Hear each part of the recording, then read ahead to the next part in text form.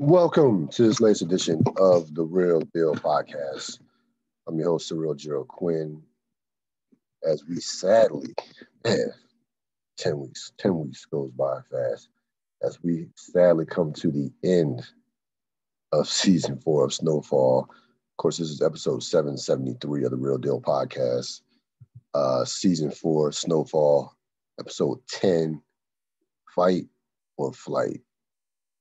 This was a themes. In terms of the themes, it definitely had to be consequences. We saw the consequences of the actions of Franklin Saint, kind of,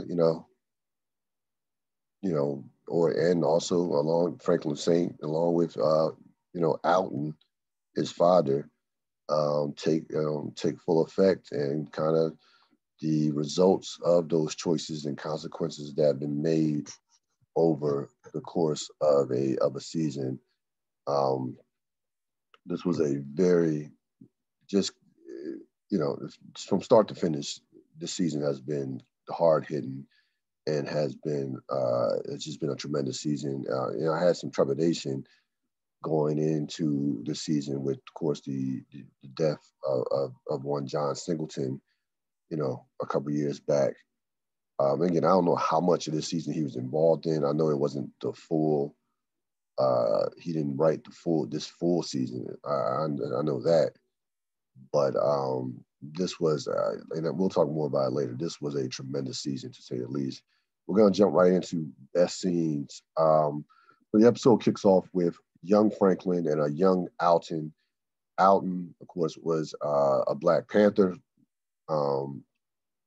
Franklin gets in trouble for at school for not standing up for the Pledge of Allegiance, which I found hilarious because I did the same thing one time back in elementary school, way back in the day. So, irony from that standpoint, I found that amusing. And basically, Alton comes up to the school and lets the teacher know, tells the teacher, "Hey, I instructed him not to do so." And Alton says, "I'm taking you out to school." Franklin says he doesn't want to leave school because all his friends are there. And the young actor, by the way, looked just like Damson Idris. I like how he could be a young Damson Idris. So that was great casting, finding somebody who with similar features, like what a young 8-year-old Franklin looked like. Perfect casting from that standpoint. And basically, we see the beginning of the origins of Franklin being, that anti-establishment, that streak of, doing things his way, going against the grain, and he gets it from his dad. It's just that simple. So that really, that scene really set Franklin on his course to where he's at right now, to be honest with you. Even though, his father didn't introduce him to the drug game, but just that mentality of,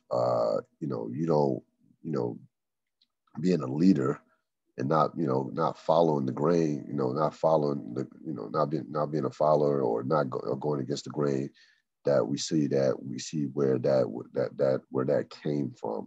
So we go to Franklin, Teddy, discussing Alton. Franklin, Teddy sees that, hears that Alton is on the radio. So Alton goes on the radio with his Black Panther partner, or former Black Panther partner, who has a radio station, who has a radio show. And of course, it's that same show that Irene went on and started, spilling the beans, as far as spilling the beans. So Alton goes all out. He, talks about the CIA, the drugs, and he, then he mentions Teddy Mack's alias, named Reed Thompson. So that Reed Thompson, of course, Reed Thompson is his government, is Teddy's FBI name. That's his FBI name. His real name, of course, is Teddy McDonald. he mentions his name Reed Thompson, and Alden says, "Hey, I know his real name."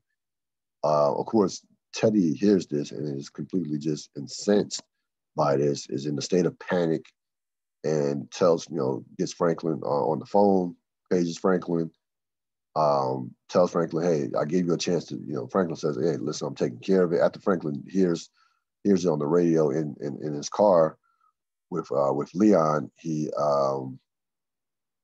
tells Teddy, "Look, I got it under control. I'm taking care of it." And basically, Teddy's like, "Nah, you've had your chance to take care of it. It's time for me. It's time for me to handle this." And Franklin, says, "Hey, I don't, take threats lightly. I don't do well with threats and what have you." So the episode is, in full. The episode is in full gear from that time on. Franklin goes back in the car with Leon, and Leon just looks at him basically like, doesn't even, I don't think Leon even says anything, but just that look of, kind of semi-disgust and basically like, yo, what you going, kind of like what you going to do, that type of look. So we get to Franklin, Alden, and Scully. So Franklin is in his house. Now a lot led up to this. Okay, so Franklin immediately wants to find Alden. He knows Teddy is going to be after him. So Franklin, and this is classic Franklin saying, he shuts down Alden's homeless shelter until word gets back to Alden to where he can get a location, until not get a location on Alden, but have Alden contact him. So he intentionally shuts down the homeless shelter. Alden then finds Franklin, and they have a conversation about Teddy. And basically Franklin's like, "Look, man, this dude is a trained killer." Alden says, "Well, are you afraid of him?" And Franklin says, "Yeah, of course. It's not just him; it's the CIA." Alden basically says, if I take him out, they won't miss him." And Franklin's basically like, "Come on, man, you can't like, you can't take him out without the old CIA being on your ass." Which Franklin, of course, is right. And also Franklin's thinking about the future of his own business in terms of the drug empire. And of course, we know Alden wants Franklin out. That still was a motivation for Alden, not just exposing Teddy Mack, but also, taking Franklin out, getting Franklin out of the drug game. So in the middle of this discussion, we, of course, Scully, who is now back, has kind of put aside his love for Christ and for Jesus, and put that on hold for a second, is back on the rampage. After finding out, of course, in the last episode what happened with Khadijah, her being killed by Franklin and Jerome, and now he is out, shotgun and all, like Omar. He is out on a rampage. He breaks into Franklin's house as they are talking.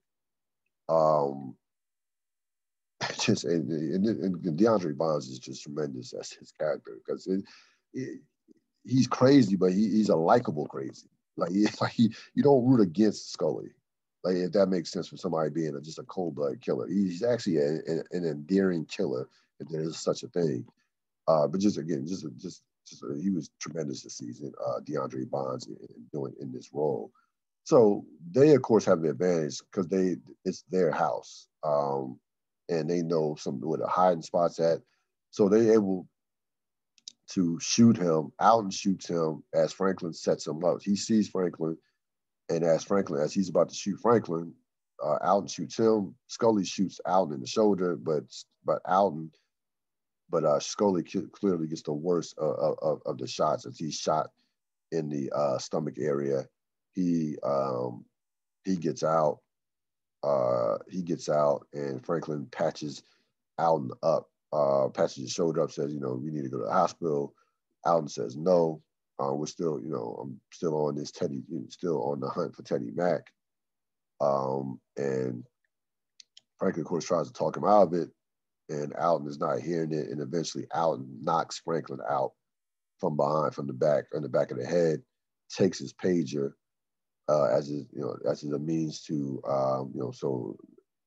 in order to get in contact with Teddy Mack. So we go to the big scene, one of the big scenes of the episode. It was dueling scenes. So you had Franklin, Teddy, Alton, and Sissy. Now, so you have before this scene, Sissy demands to go with Franklin to look for Alton. Franklin knows that Alton is after Teddy. Franklin knows that Teddy is after Alton. So Franklin, Teddy, and this is what I found interesting about this whole sequence. So Teddy tells Franklin where they're going to meet for whatever reason. I don't think it's bad writing, but I was just confused, or in terms of what was his intention to kill him right then and there. If his intention was to kill him right then and there, why would he want Franklin there on the scene as well? So I was kind of thrown off by that, but anyway, Teddy tells Franklin, look, we almost at the point of no return, but out of respect for you, I'm going to tell you where we're meeting. So Franklin's in a rush to that location. Sissy's like, hey, who broke into the house? Where's your father? So she's in a panic and refuses to not demands that she goes with Franklin. So Franklin and Sissy head to meet up with to find Alton, and also with meet up with Teddy. Teddy and Alton get to the scene first. Teddy and Alton get to the scene first. They discuss, basically say, hey, we both have something to protect. We will protect what we have to protect at all costs. Alton goes into his whole, this whole, I'm not gonna say rhetoric, but basically goes into his whole say, since the beginning of time, you've been out, the government has been out for the black man. And, Teddy, remember, he's the ex-Black Panther. He is, his ex-Black Panther. Teddy's like, look, that system, you're going to blame me for being oppressed. I'm not to blame here. And, I'm going to protect what I have at all costs. So Teddy gets out the car and he said, with his hands up, Alton has a gun. A revolver at that, something that one of these guns that you have to actually put the bullets in, not a clip. Teddy's gun is taped to the car door. He opens the car door up, and he has a gun right by the car door. So he's trying to play like he's unarmed and innocent, but we know Teddy is Teddy Mack. We know how he moves. So they get into this discussion, and then you have Franklin and Sissy come up, and it gets to a point where Teddy pulls his gun, Alton has his gun, Franklin has his gun. So Sissy intervenes and says, look, if you let him go, we will just go, we'll go away forever. We'll go away to Cuba like he originally planned a couple episodes back. Just let him go. So she gets in the middle of Alton and Teddy. So Teddy would have had to shoot Sissy to get to Alton. Franklin, of course, is like, Franklin, of course, has the gun on Teddy because now his mother's involved. I wonder what that scene would have looked like with no Sissy. We knew the scene was coming, but I did not anticipate the scene to be with Sissy. But again, it'll make more sense.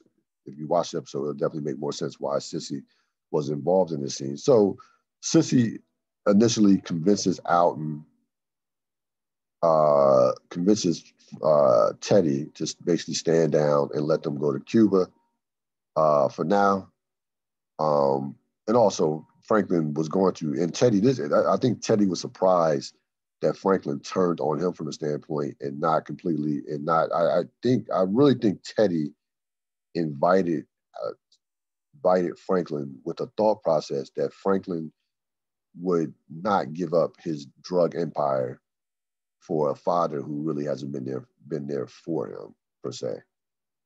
So I really think that was going through Teddy's mind, that he says, listen, Because during the conversation, even before they got there, um, Teddy tells Alden, like, hey, Alden tells Teddy, like, look, I want my son out of this. And Teddy's like, look, he's made his own choice. Let's see what he, Teddy knowing that Alden was on that Franklin was on his way to the scene, to the spot, says, let's see his decision. He pretty much made his own choice, made up his own choices. So I think Teddy was, first of all, I don't think Teddy was expecting Sissy, number one. And two, I also think that Teddy was expecting Franklin to fully back him. So that was not the case. Franklin keeps the gun pointed at Teddy just in case Teddy, busts on, lets off some shots at Alden, or more importantly, towards his mother. So Teddy stands down, sets up a private plane to Cuba. They have a goodbye. It was an emotional goodbye from the standpoint from Sissy and Franklin. Franklin didn't have anything basically to say to his father. His father says, "I'm sorry," and then he goes on. Then you see Franklin and Sissy share. Who knows? Maybe one final moment. We won't know till next season. But they share a moment before they go on a private plane. Now during the scene, and this was very dramatic in terms of how they shot this. You had at the same time Scully, who's wounded, show up at the hospital. Jerome has stepped out for a second. His jacket was on the chair, and you have Scully pointing the gun at Louis. So Scully, of course, tells Louis, asks Louis, hey, where's Jerome at? And Louis, of course, is going to do whatever to protect Jerome. She says he headed out for the night, for the evening, but Scully saw Jerome's jacket and didn't believe her. So now Jerome comes back, and Jerome says, look, I'm the one that basically killed Khadijah. It's put this on me. Now, again, as this scene is progressing, Scully is losing blood. A lot of blood is he got shot in the stomach, and he's weakening as the scene is going by. And you see blood, dripping down his leg and into his shoe. So he's almost at the end. So then he points the gun back to Louis, and Louis talks him down. Basically says, "Look, you take me out, my people's gonna come after you. This will never come to a. It will never come. This will never come to an end." For a split second, you see Scully lower the gun, and then Jerome, seeing that Scully is in a weakened state, disarms Scully, takes him to the ground, and Scully dies on the ground because, of course, that gun, he dies from the gunshot, via Alton from early on in the episode. Now, you want to say a couple things. You want to say that there's no way in the world that Scully. I thought when that came in, when that scene came about, I thought for sure Scully was going to take out one of them. I really did. But you got to take in consideration that Scully really lost his mojo over the course of the season as this stone cold killer. Think about it. It was really Manboy and Khadijah who were the main killers in terms of being on that side of the tracks, opposite Franklin. And after Scully, loses his daughter. Remember, there are two characters that were three characters that were dramatically affected from the loss of the 5-year-old. And obviously you have Scully and Khadijah. Khadijah goes into killer mode. Leon has yet to recover from that, from actually being the one to pull the trigger. And you have to say Scully as well. Scully, believed that, this was God punishing him for his ways and for the things for how he was living his life. And really the past 3 or 4 episodes, Scully had been a shell of what he was at the beginning of the season. And of course, at the end of last season as this cold-blooded killer. So I think they kind of have been setting this up over the course of the season to kind of tell you, I think the message is just the consequences of what of killing of a child's death, rang on this season. That I forget the girl name. I forgot her name. What her name was. What Scully, what her daughter's name was, but that death really really had a black, really there was really a black cloud over this season in regards to those characters with that one death. And I think that was the message that the writers were trying to convey. Again, the consequence. Again, this is Scully. We talk about Scully consequences, and that was the theme of this episode to me. The consequences of him with that lifestyle, bringing his daughter into that lifestyle per se, having her around that lifestyle, something that Man-Boy talked about. He talked about with Man-Boy earlier in the season. Man, he was kind of reticent, and he was, not despondent, but he was, blaming himself in a scene earlier this season with Man-Boy saying that you told me not to bring around this shit. So maybe Scully felt guilt from that standpoint and felt like he, in essence, was responsible for not only his daughter's death, but now, Khadijah's death. I guess I had a hard time believing that Scully would not shoot either Louis or Jerome. Don't have a major problem with it, but it's kind of like, he's not going to take out one of them. But for what the show is going to try to do, I'm glad that neither Jerome or Louis were killed. To be honest with you, to be honest with you. So you had that going on. So let's go to Louis, Jerome, Franklin. So now some context for this scene. Franklin, coming off the heels of watching his parents fly to Cuba, goes to the hospital to visit Louis. He sees the police there, sees Jerome. Jerome tells him about Scully, tells him what transpired, and basically it's a wrap for Scully. We assuming that Scully's dead, by the way. And he says to Jerome, "Look, I'm gonna go holler at Louis real quick." He says, "Nah, not right now. Not right now." Very, of course, a lot of foreshadowing from that standpoint in terms of what will happen with the next scene, but also to remember what Man-Boy said to Jerome, said to Franklin in the previous episode about, Leon and Louis and Jerome in terms of not so much betrayal, but they're going, well, he did say they were going to betray him. So we get to the Louis, Jerome, and Franklin. They go back to the club. They're in the club. They talk about business at the club and how they've been maintaining since Louis has been in the hospital.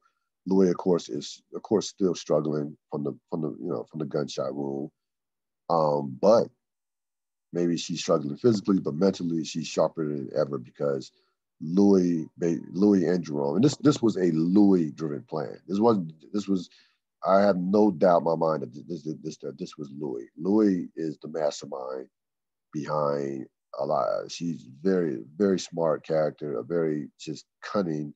She's, her and Franklin are cut from the same, two peas in a pie in terms of how they think. So Louis basically says, "Hey, we're no longer a part of your organization. We're going to go. We have Arkansas. We're going to do our own thing.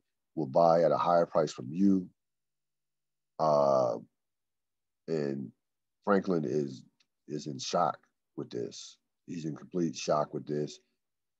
And Louis basically says, "Hey, if you're not with this, then it can go another way. Like we can go buy from somebody else. Like, but we're breaking away from you." That was the main message that was conveyed to Franklin, that we are no longer, like, we are branching off and doing our own thing. We are no longer under your thumb. Now again, taking into consideration this, okay. And by the way, a part of this too was a part of the thinking that the reason why they thought that they could make this move is because they held shit down when Franklin was injured. Remember when Melanie shot him last season? They're the ones that held his business together. Okay, so they feel like, hey, we don't really particularly need you. We don't need to be under you from that standpoint. We don't need you to be the boss of us. And by the way, listen, Louis gets shot.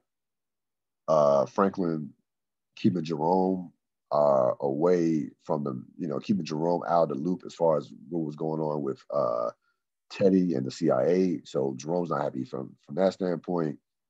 Um, so this is very interesting, and of course this is going to tie in the Arkansas, what they saw in Arkansas. So this brings that back into play for next season. I told you earlier in the season that Arkansas would be next season. So that they're gonna do the Arkansas connection, drug connection next season. I'm not surprised by that at all. And they, of course, Louis is going to be headed by Louis and Jerome. So they basically gave Franklin, time to think, gave him a short time to think about it. So we go to Franklin and Leon. Franklin says, explains to Leon what's transpired with Jerome and Louis. And Leon says, look, give them what they want. Well,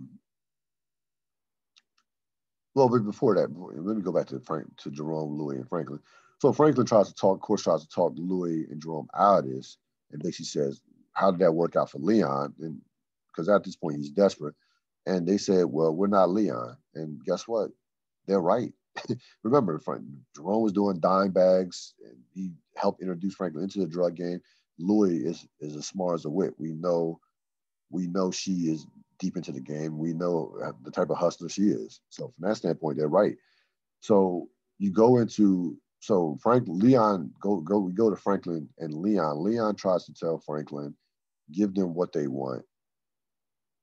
Just give them what they want. You're better off with them because they will respect you more. Remember, Leon spent a lot of time with Jerome this season.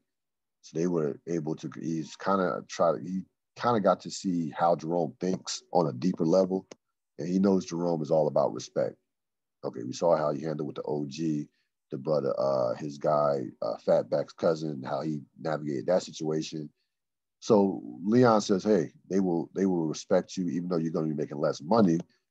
They will respect you. And, Franklin says, okay, now you're thinking like you're thinking like what we said, when did you become wise and what have you? And then Franklin, thinks that everything is back to normal as far as Leon says, hey, in regards to the projects, he starts discussing next moves about the future of the business. And Leon's like, I don't know if I want any of this anymore. I don't know if I want it. Remember, Leon has been mentally disabled with the shooting of that young girl. So Franklin goes into like, nigga, what? Like that was the mentality that Franklin had as far as like, I risk this whole operation for you in terms of not giving you up. He says, I know,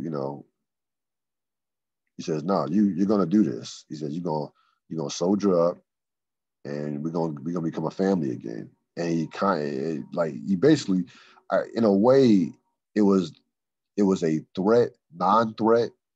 But how again, Damson Idris, both actors were tremendous in the scene. Damson Idris, his performance this episode of the season, it's just, if he doesn't get an Emmy nomination, there shouldn't be awards. But you can tell that he was the menacing aspect of, and that cunning, that part of Franklin was completely back. So he basically tells Leon like, you're not going anywhere. You're not, like, you in this. Nah, I risked all this for you. I could have gave you up to Man-Boy. I could have didn't give you up to Scully. No. You're in this. There's no retirement from this. We go to Alton, Teddy, and Sissy. So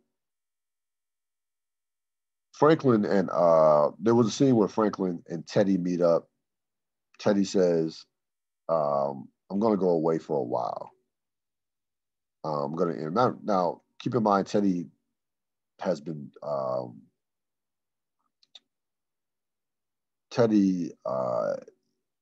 has been relieved of duties from the CIA, but he's still a part of it. I think he's been fired from this particular part of his job. Teddy gets everything in line. He tells Gustavo, like, my replacement's coming in. It's gonna be business as usual. And he tells Franklin, like, I'm going away for a while. you'll meet up with my connect. You'll meet up with the new person soon enough, and what have you. Gustavo's still here, so they go through all that business. Franklin says how long, and Teddy's like for a while. So that kind of was a hint that Teddy wasn't done with Alden. So we fast forward to Cuba. Alden, Teddy, Sissy. Sissy and Alden wake up. They're in Cuba. They're smiling. But we know that this is not going to be a happy ending. Sissy leaves to go somewhere, and we see as soon as she leaves, we see Teddy come in with hat with a gun. Alden is reading a book called The Spook by the Door, The Spook That Sat by the Door, which I strongly recommend. And basically, Alden is resigned to his fate. He's not arguing. Of course, he's not armed. And Teddy, we don't see Teddy actually shoot him, but we have to assume that it would only make sense that Teddy took out Alden. We saw the gun, and the bottom line is, Alden, despite the fact that he's going to Cuba, Teddy is a loose end. Alden is a loose end, and you're in the business of Teddy. If you're in the business like Teddy is, that type of business with the CIA, it was just too much to risk to leave Alden alive. I don't believe that Sissy had anything to do with this. I know people on the internet were speculating, well, as soon as he walked out, he walks in. Like, no, this was all Teddy Mack. This was all, he had no intentions of leaving Alden, letting Alden live. He stood down at the airport or at the, with that scene with Franklin to kind of appease Franklin. He wasn't going to kill. He knows if first of all, like, he would have been shot himself. So again, Teddy's no dummy by any stretch of imagination. If he shoots Alden or shoots Sissy, then he's a dead man. So he waited it out. He was patient from that standpoint, convinced Franklin that everything was fine, the parents would be okay.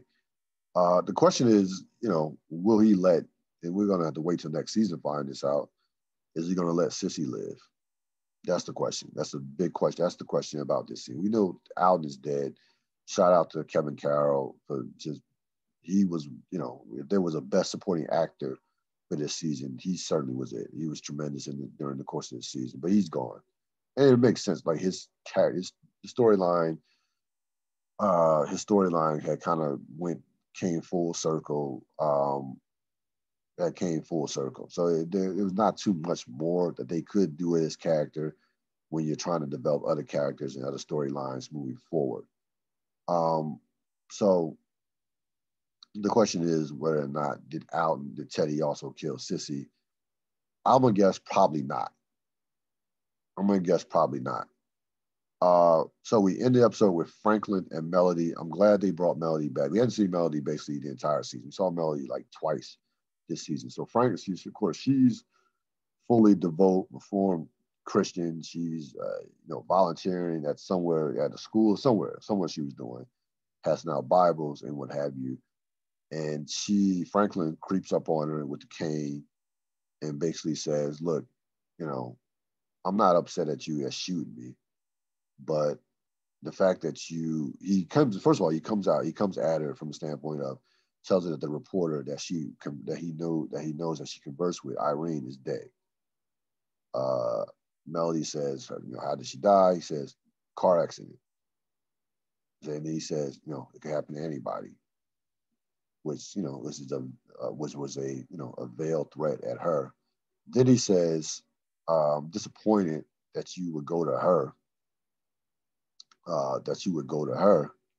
And says, he outright threatens her, says that you get no more chances after this. You will get no more chances. And it was, I didn't think that he was going to kill her. But part of me thought that he might kill her. I can't say that I was 100% on board in terms of her not thinking that he wasn't going to kill her. But part of me thought that he might actually kill her. But he basically says, this better not ever happen again. Walks and limps away. Then as the scene, as the Curtis Mayfield Pusher Man is being queued up, he drops it. He puts the cane, hangs the cane on a chair, and walks away. I heard people comparing it to Usual Suspects, Kaiser Soze at the Kevin Spacey at the end of that movie.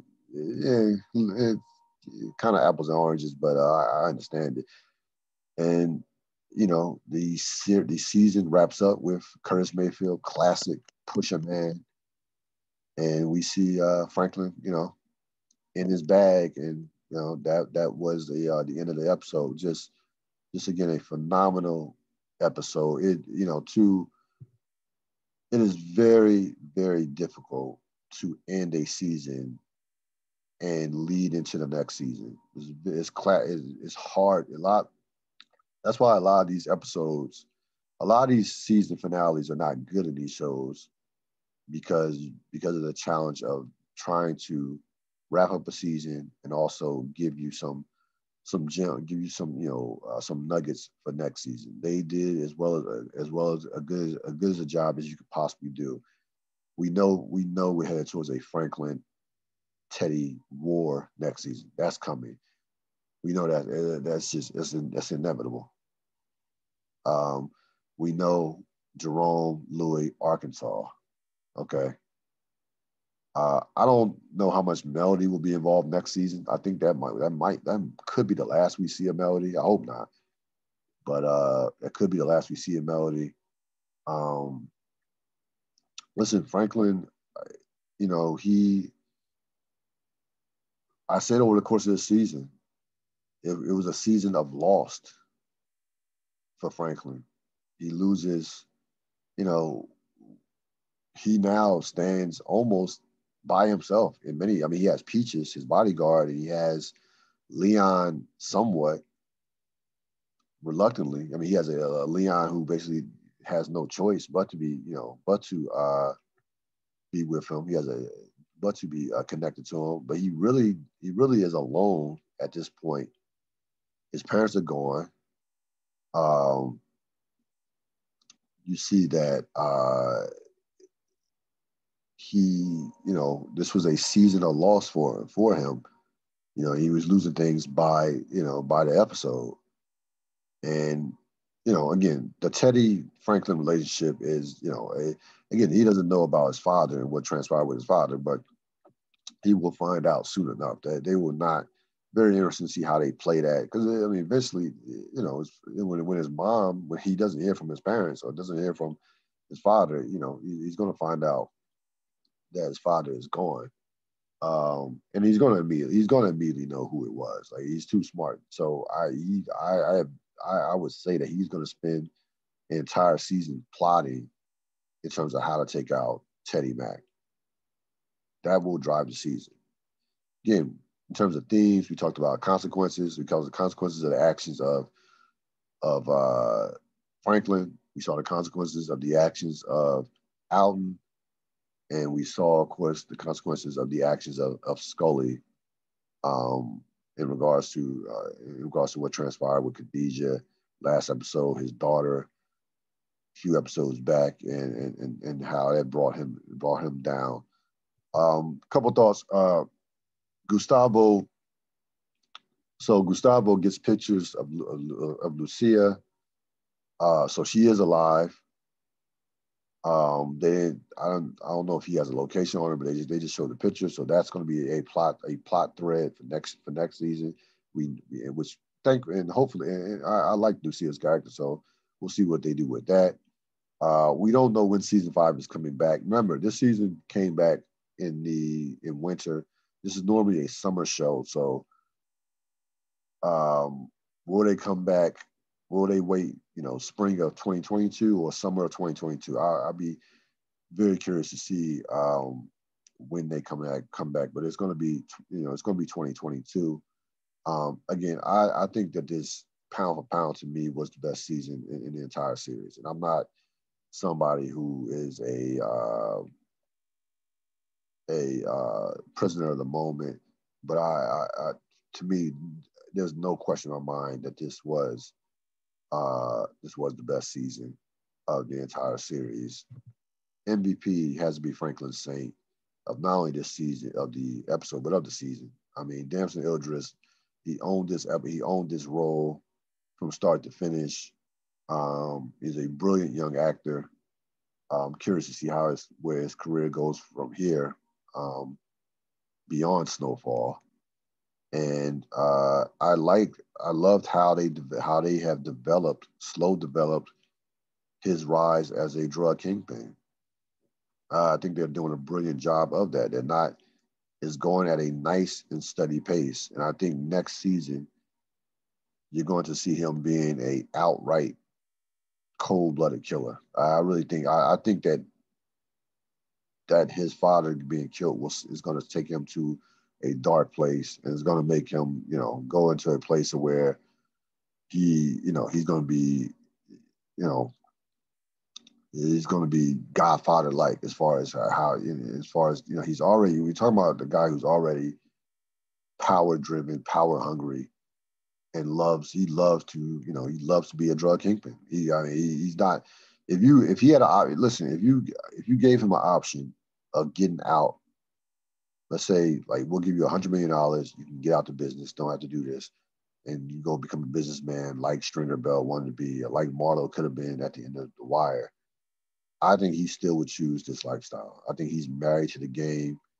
So it'll be very interesting to see what they do, how they expand on his character for next season. Again, this has been, a phenomenal season to say the least. I've had fun covering doing these 10 episodes with you.